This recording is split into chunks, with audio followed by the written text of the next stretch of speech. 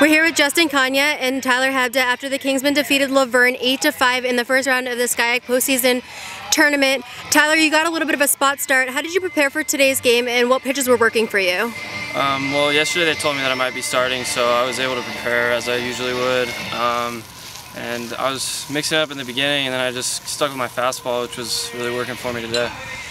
And you got some defensive help from a lot of different players. Justin, you made a diving catch that ended an inning and sort of shifted the momentum, and then you came back and you doubled as part of an inning that you scored the eventual winning run. Can you talk a little bit about your overall performance today? Yeah, well, we talk about making a big play on defense and both on offense, and that really shifts the momentum for us in the dugout and as a team. And for that inning, we got the 3 spot. It was with 2 outs, so we had clutch 2-out hitting.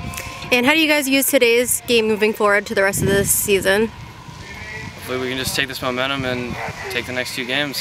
It's a good way to start off the tournament. Bring it in tomorrow. Great. Congratulations on today's win. Good luck the rest of the weekend. Thank you.